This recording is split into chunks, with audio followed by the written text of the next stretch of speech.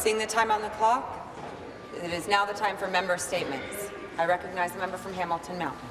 Thank you, Speaker. Today I want to talk about the Conservative government's misguided plans to privatize employment services. It was recently announced that the Conservatives have started hiring private companies to provide employment services for those receiving ODSP and OW. In my community of Hamilton, a private American company will provide these important services. Under the new private model, the company only gets paid when a job placement is made.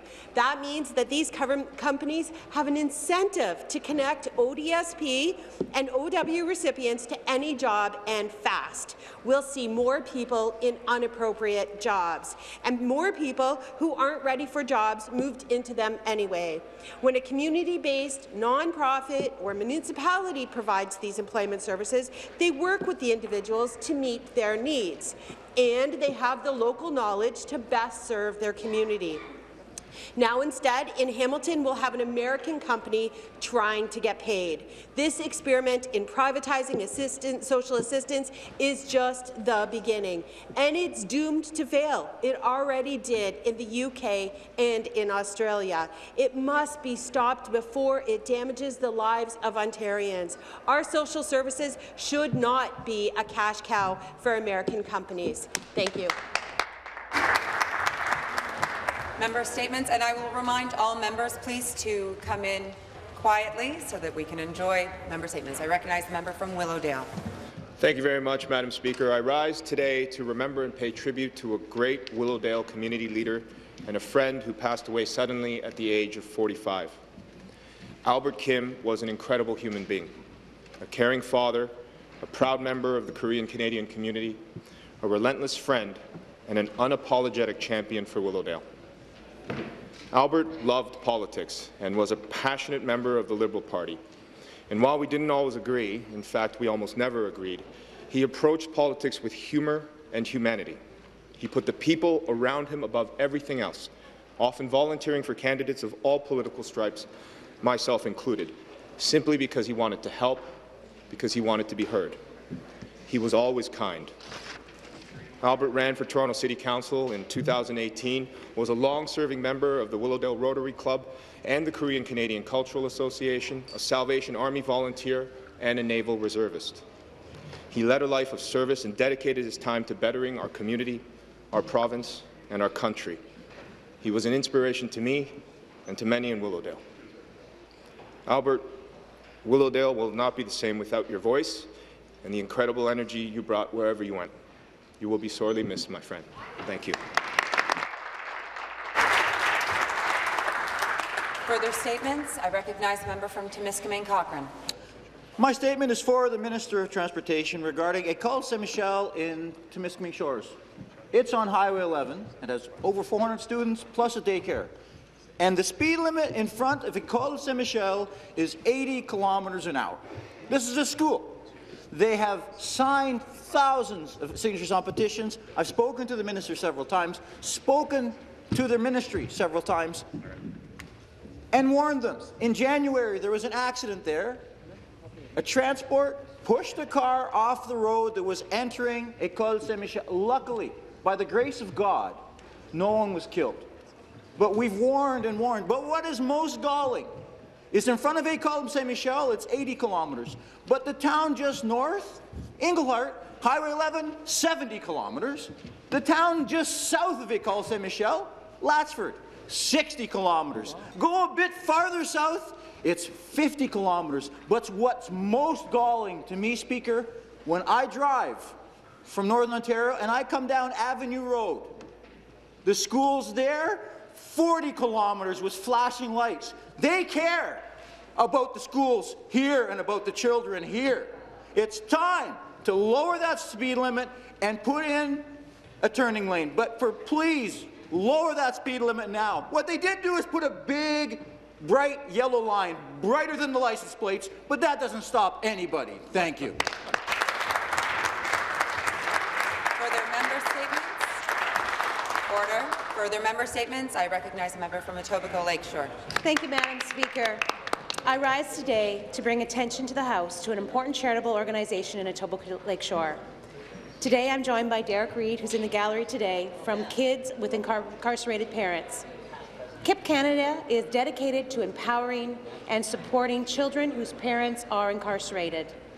KIP Canada not only provides mentorship for these children that includes fun and educational excursions, they also help children across the GTA visit their parents who are incarcerated in both federal and provincial detention centres, providing them with free transportation along with healthy snacks, healthy conversations, and entertainment for their journey. Recently, I was thrilled to announce that Ontario government, through the Ontario Trillium Foundation, has granted KIP Canada funding for a new bus. This bus will allow families across the GTA to stay connected under very trying circumstances. I would like to congratulate Derek, his daughter Jessica, and the team at KIP Canada on the amazing work they do. I would encourage all of you to check out the work that KIP Canada does in supporting children who face adversity. Derek and team, thank you so very much for looking after our vulnerable youth. Thank you. Member statements. The member for Brampton North. Thank you, Mr. Speaker. Delays, delays, delays. Correctional officers have been calling for changes at the aging Thunder Bay Jail. Many members had big smiles on their face when this government announced it would be building a new jail in Thunder Bay. The ability to do anything inside the jail is so limited because it is 100 years old. It was built back in the 1920s for capacity of 60 people at the time.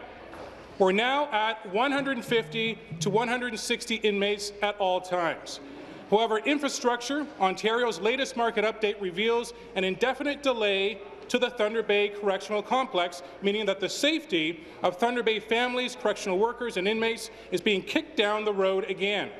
The request for proposals for the Thunder Bay Correctional Complex was originally slated to be issued by spring of 2019. In an update from Infrastructure Ontario, the date was changed to be determined. My colleague, local MPP from Thunder Bay Atikokan, stated, "The previous Liberal government neglected this problem for years, and now the Ford government's doing the same. It's not safe for our community, for correctional staff and for inmates to have the government keep ignoring issues of dangerously outdated correctional facilities. The project in question would address long-standing safety and security problems by combining the Thunder Bay Jail at the Thunder Bay Correctional Centre into a single complex and qualified update. It is time now to put the shovels in the ground." Thank you. Member statements. The member for Ottawa South. Thank you very much, Mr. Speaker. And last week in my riding of Ottawa South, Hockey for Youth hosted a first skate event. And Hockey for Youth is an incredible non-profit organization that provides youth who are new to Canada with an opportunity to play hockey. The Ontario Trillium Foundation recently awarded Hockey for Youth a $27,500 grant to help purchase hockey equipment and launch new programs in the Ottawa area. 53 girls new to Canada between the ages of 14 and 18 from Gloucester and Ridgemont High Schools will be invited to learn to play hockey at no costs. Through the 10-week program, they will be provided with free ice time, where they'll learn the fundamentals of the game and how to skate. The program will help players learn with their English literacy, as I obviously need some help right now, learn new life skills and develop more self-esteem and understand the importance of physical activity. The goal is to remove social and economic barriers so that more youth can be included in sport. Thank you to Hockey for Youth, the Ontario Trillium Foundation, the City of Ottawa, Gloucester and Ridgemont High Schools for making this life-changing initiative possible. Thank you, Speaker. Thank you. Member statements. The member for Oakville. Thank you very much, Mr. Speaker. It's a pleasure to be speaking here back in the Legislature. In the spirit of Black History Month, it is important that we take time to learn about the contributions of Black Canadians in our communities and society at large. To that, I would like to bring attention to my colleagues in the chamber today, some unique history in Oakville and how our community commemorates this important month. We should all be familiar with Canada's role in the Underground Railroad that provided so many enslaved African Americans a chance at freedom. What some of my colleagues may not be aware of is that Oakville was in fact a terminus for the Underground Railroad, which saw hundreds of American slaves brought safely into Canada for freedom. At that time, Oakville was a very small town, and many of the individuals moved to more populous towns throughout Ontario. From this time, there is one individual story that speaks to the kind of heroism that I think we should remember. That is a gentleman by the name of James Wesley Hill, an escaped slave who crossed the border in a packing box in the late 1840s and settled on a farm in Oakville and went on to help an estimated 800 African Americans brought to Oakville and generously gave them work on his farm. James Wesley Hill earned the respected title of conductor by those he aided, and a house he built still remains to this day in Oakville. But, Mr. Speaker, it's not just the kind of history that makes me proud to be from Oakville, especially during times like Black History Month, but it's how this history is preserved in our community. Organizations like Sheridan College, the Oakville Museum, and the Canadian Caribbean Association of Halton bring this history to us every day. Thank you very much. Member statements. The member for Toronto St. Paul's. Good morning, Speaker. I want to start today by acknowledging the life of Evangeline LaRosa, who was tragically cut short by a cement truck at Erskine and Yonge just a few months ago. And this speaks to the importance of responsible and safe development. It's hardly a new discovery that Midtown Toronto is suffering from irresponsible development. In fact, today we're joined by over a dozen residents of St. Paul's who have been fighting for more responsible development in our community for years. Out of their advocacy came a plan known as Midtown in Focus that laid down some simple ground rules of how to get it right, lowering the high density limits and mandating that there be enough services in Midtown to serve our communities, schools, infrastructure, community space, parks. It wasn't about NIMBYism, it was about responsible development. They invited the minister to tour the neighbourhood with them to discuss the plan. He didn't do that. He toured without them, secretly, and brought the MPP from Eglinton, Lawrence, on the tour, who isn't even their MPP. I am. Following this tour, the Ministry of Municipal Affairs and Housing ripped the original plans to shreds. It is totally disrespectful of the residents of St. Paul's. Today, sir, we have a very simple request for this government. Reverse your changes to Official Planning Amendment 405, listen to community, get it right, and not just your developer pals. And, Mr. Speaker, I've got on my desk letters, dozens of letters signed by St. Paul's, letters that were delivered to Minister Clark, and there's been no response. Thank you. Member statements. The member for Durham. I rise today to inform this House that on February 13th, I was able to provide an important update to my constituents about the GO train to Bowmanville. This project has been the topic of discussion for decades in our community. Speaker, Metrolinx has officially finished its updated initial business case, and I'm pleased that the recommended option would include all-day service instead of the 4-train peak-only service announced by the Liberal government. Based on the updated initial business case, Metrolinx staff have recommended proceeding with option 2. The recommended alignment services all major population centres along the extension, keeps Oshawa GO Station open, and utilizes existing rail infrastructure to cross Highway 401 to bring down the project costs. Let me finish by saying that today the Board of Directors at Metrolinx will be reviewing the updated initial business case report.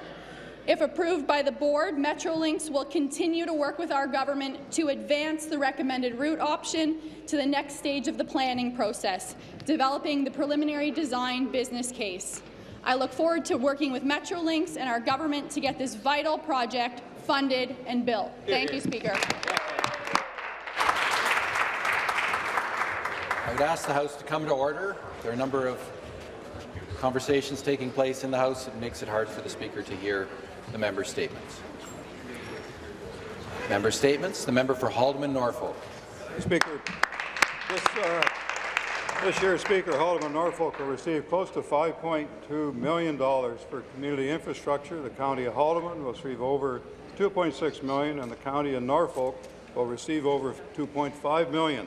This investment comes from the Ontario Community Infrastructure Fund, also known to our municipal partners as OSIF.